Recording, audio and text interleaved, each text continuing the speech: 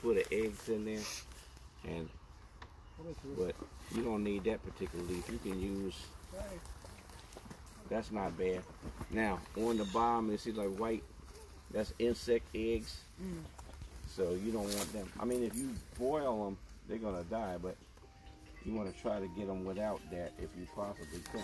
So you use the leaves and the stem? Use the leaves and the stem.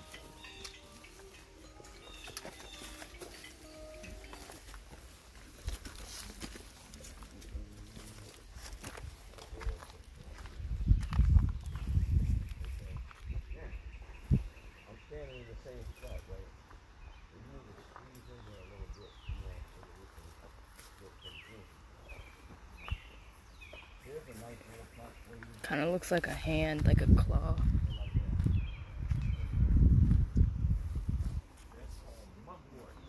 Mugwort. He found mugwort.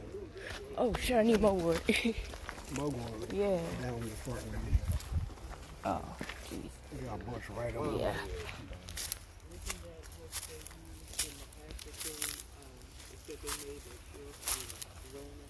I didn't hear about that shit.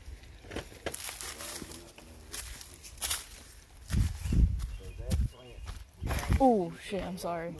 You ever heard of burning moxa? Yeah. Moxa is a mugwort. Excuse me. Excuse me.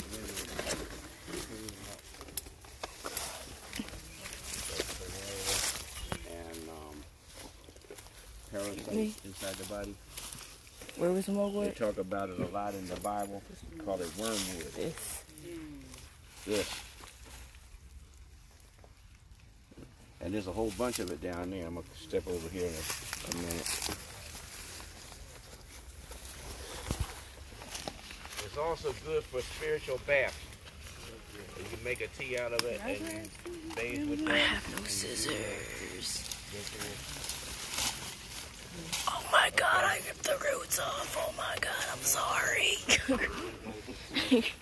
Now you see the whole mugwort patch? I'm about to dry this.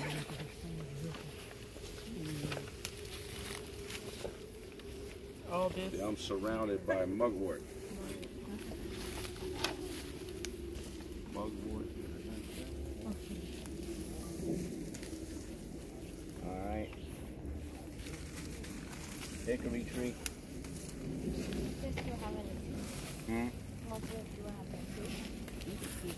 Yeah, it's kind of bitter though. I'm sorry, I feel so Now, bad. down here,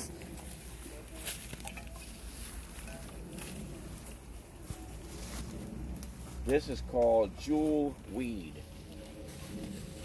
It typically, like when it gets in its maturity, it's going to have little yellow or little orange flowers on it. This is one of the plants that you can use, like if you catch poison ivy or a bug bites you, or you get like scratched up by little thorns, you can squish this up and put it on there. Now, this is not N-O-T, not to be taken internally. All right. There was somebody that made a tincture out of this one time, and it was fatal. It wasn't one of the people that we know, thank goodness. But yeah, that's called jewel weed. So this is an external wash, right? I made a batch of this last year. I soak it in alcohol, and I use it like if I get bit up by different bugs, and it helps to nullify that effect. All right? We'll show you more. Now, if you see jewel weed, know that you're close to water. All right? Okay, let's walk around. Who knows what this little plant is right here?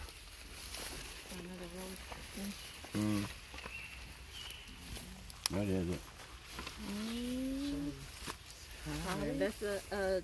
That's not the same thing. Holly? No, it is the same. All right. This is the wild cherry plant. Oh. There's probably about 6 different types of cherries that are indigenous to this area, and all of them are beneficial for respiratory. Here's some more nettles. That's the classic nettle. It has a little seed pods, and it has serrated looking leaves. Nettle is in the mint family. So you're gonna see the characteristic square stem, and it's got the little ferns all over it. You know. So I like the way this one I'm has aboard. bug holes in it. So I wouldn't pick it from right there. Nettle can be in a semi-shaded area. Like, you know that some of the herbs don't like to be in the shade, so they'll only grow in full sun. Now this tree here, the medical world try to discourage us from using this plant.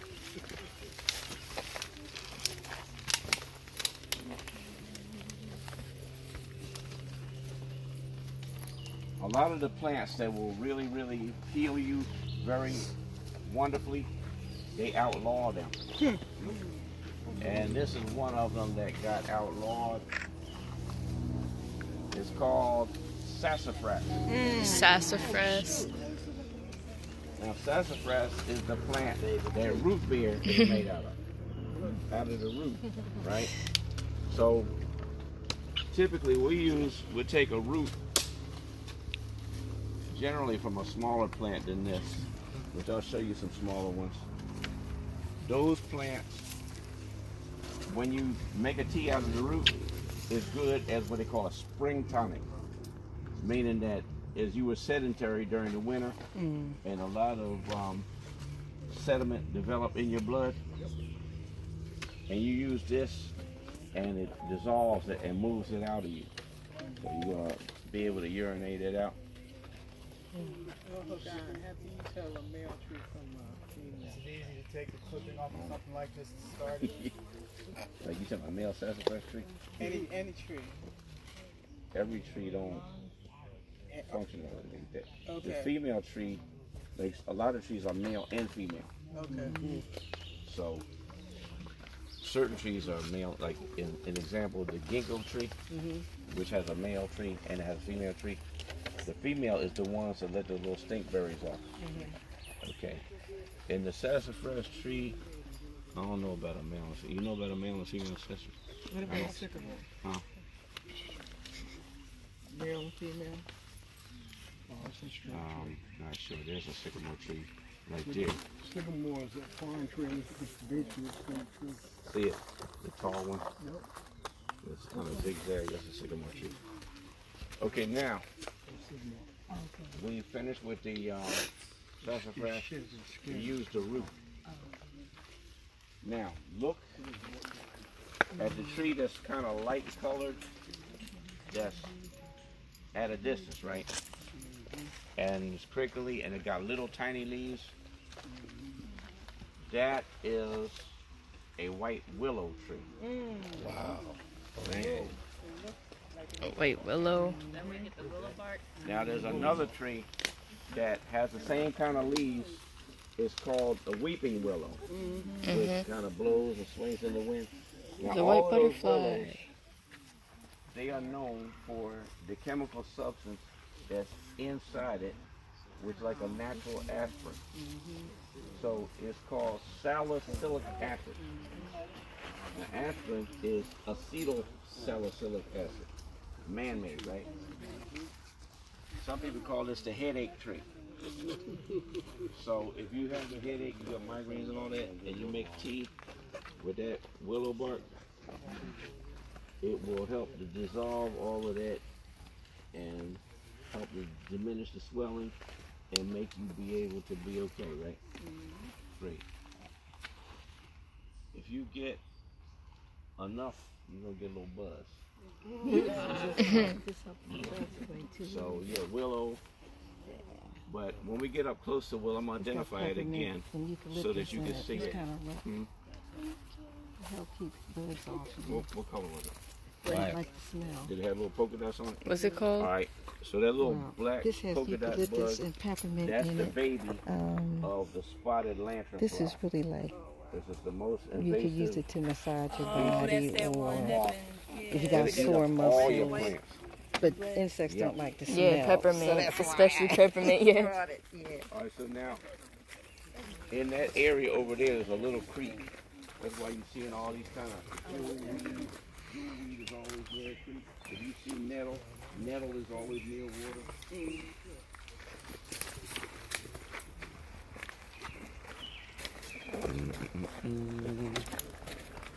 Enjoying yourself?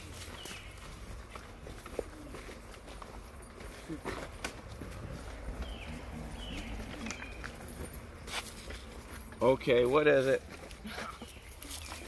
A tree. Blackbird. That's why they got triage nurses around here. All right, there's a question on the table up The here. cherry tree. No, I don't know. What It's is not. it? No, it's not. No, it's not. What is it? What is it? Well, it's What got is rigid edges, so it could be a cherry tree, birch tree. No, it is a cherry tree. Yeah, it's a cherry I was tree. right. Yes, Yeah, You can smell it. the edges. I see it. Little What cherries. is it? Look, it's not a cherry tree. I could have sworn. How many leaves are on it? A lot. All right, look at the fruits on it. It's a cherry tree. Cherry? Wild cherry? Look at that bug. Look at it, Nope. little tiny. Oh, you won't even No. see it unless you're in the sunlight. Wow, apple tree. Oh. See the little, Crab apple. see the little Crab baby apple apples tree. on there? Oh. Can you? Are they right? Nope. They don't look right. No. They gotta be red and they gotta be big. How long will that take? So, Trying to figure out. a couple months. All right, you see the apple tree? You notice that the stem is kind of gray.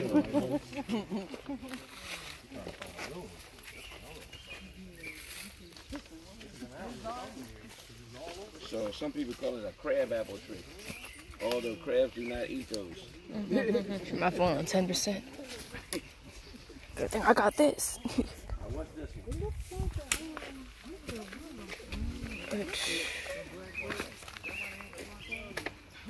A maple All right, I got a tree. good one for you. All right, Looks now, like if you it. get this one right, you go to the head of the class. All right, everybody, come on in.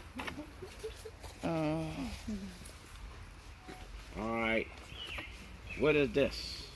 One of these things is not like the other. Oh, apple. No. Blackbird. Blackbird? All right, what is it? What is it? What is it? Definitely not a cherry. That's it.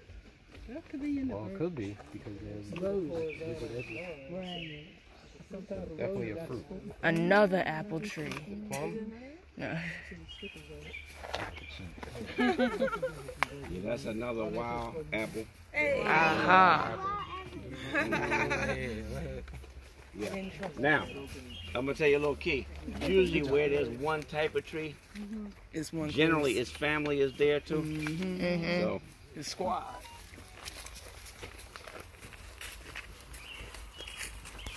all right, here you go.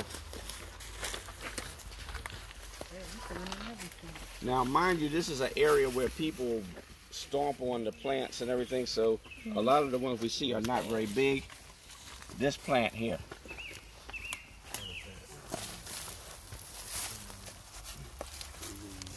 Okay. It's got one big leaf at the tip and two small supporting leaves. So, and it's got reddish color stickers all over it. So that's called red raspberry. Oh. So if that reaches maturity, it will give off some very sweet, tasty berries that are really good for your blood. Even the leaves are good for your blood. And 5%. it's particularly excellent in female formulas to help your circulation and also to help with the quality of your muscles and your elasticity and keeping the feminine hormone balance in a good way. All right? So you could take those Yeah, you leaves could and take just that. make a tea out of it. Make a tea with it. Now, next door is black raspberry. What's this good for? Huh? Blackberry is good for the same things that the red raspberry is. The red berry is a little more fluid. But all of those berries like that are really good laxatives too. It's a natural laxative.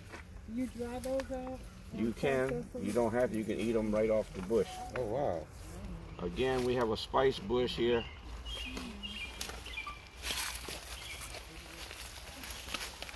So that's a nice one.